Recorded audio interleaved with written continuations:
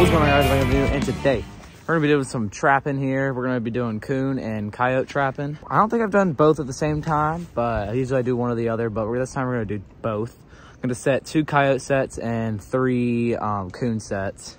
We're gonna set one of the coyote sets around this area. And we're gonna set another one that way, and then both of the coon sets are gonna be that way. I always catch coons over there. So we're gonna start setting the first coyote trap. All right, y'all, so we're gonna start with the first set. We got our traps here. We got our trapping hammer here, so just gonna start bringing these leaves back. And then we gotta dig out our pit for our trap.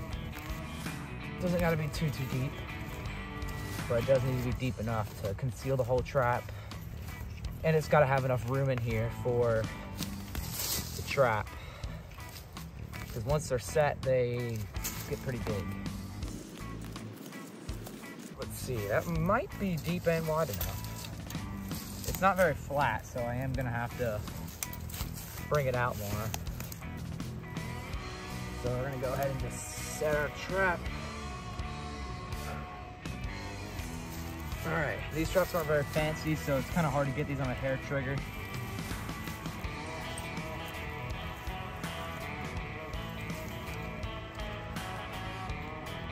Gotta be a tad bit deeper.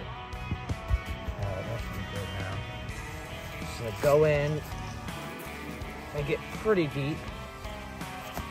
Like close to 2 feet maybe. Now a little bit deeper. There we go. Should be good. Bait in there. Using this. It's made from bobcat, so just in case you're wondering. I did smell this earlier. I regret my decision. So just grab a nearby stick. Oh man, it looks like chili. It does look like chili though. All right, just kind of get that into the hole. Just enough, just use enough to get the smell. We're just gonna throw that in the creek right there. No evidence to the coyotes.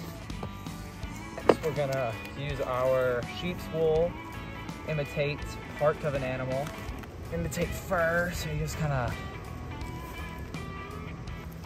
put it right on top of the hole. And I did have an old deer barn that's in these woods, to a spine at the back up there. Yeah, I know. Okay. Shoot! Can you set it? Oh, I did. I forgot it was set. All right, well, we're back from that experience. It actually didn't hurt. It just kind of stung as soon as it hit it. Then it kind of had like a, then it just kind of like hurt for like 2 minutes, but not like really, really bad. So we're gonna reset that and not be stupid. Don't grab the pan, because I grabbed the pan to try to do it instead of grabbing the handles, because I totally slipped my mind that I already set it.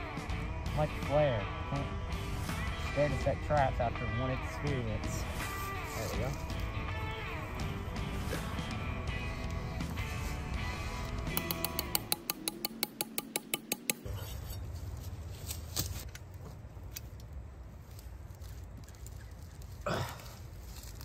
There.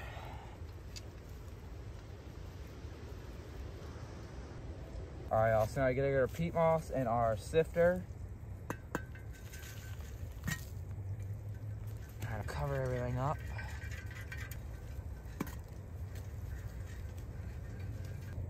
There. Box urine and... All right, well, there's the first set right there. And on to the next set. All right, guys, so this is the next spot where we're gonna be setting the next set. They do take a while to set, so I'm not gonna record this one at all. So I'll see you guys when we're done with this one. All right, guys, so I had to slightly change location from there to there because the ground was like way too soft and the earth anchor was just pulling right out like it was nothing. So I had to change it to here where it's a lot harder ground and the earth anchor shouldn't come out. So we got the bait right there, got the bone with some meat, and then I got the trap set there. So I'm gonna start setting the coon traps. So I'm not gonna show me setting any of the coon traps, just so I'll just show you guys the locations that we got them in once I'm done setting them. So you guys stay tuned. Set 1 complete. All right, set 2 complete. All right, set 3 is finished.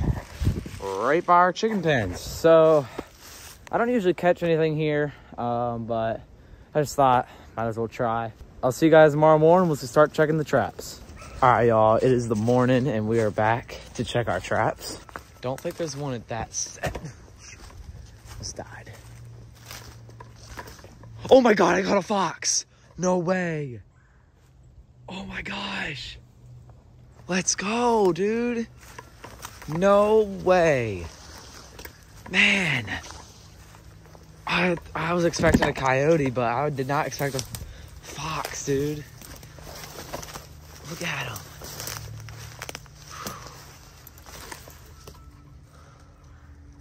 That's cool. Man, I thought we were gonna see a raccoon first, but dang. He's all caught up in this old fence, so I was just gonna have to go and take him out. I'm just gonna try to get some more shots of him.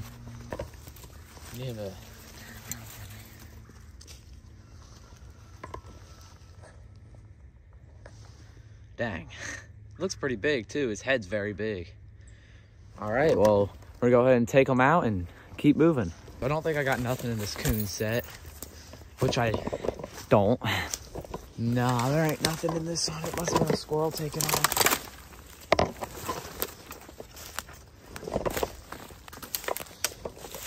Oh, there's where the trap is.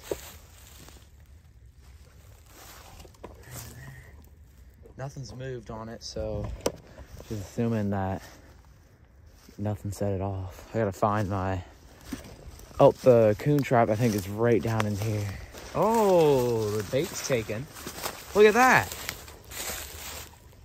That could have been where my feet were actually, but the marshmallow's gone and looks like some of the outside bait's also gone. Man, how do we not catch a single coon, but we catch a fox, which is like one of the hardest animals to catch. All right, guys, so we just got them back up to the house. We didn't end up catching anything else, so that's all right, because that made everything worthwhile, because never would have expected to catch a fox. But this is a old fox too. He's losing a lot of teeth. Yeah, this guy, he's an old fox. His tail is super gray. You can't really tell it on camera, but it's pretty gray. And I don't know if that's an indication of something or not. But overall, man, this makes all that time setting the trap, getting my finger caught. That was the trap that I caught my finger in. This thumb. It's fine, by the way. I can move it perfectly fine. But overall, amazing. I'm super glad that I caught this. I never would have thought I would have caught a fox, but there we go. So if you guys enjoyed this video, make sure to hit that like button and subscribe. We'll see you guys next time. Peace.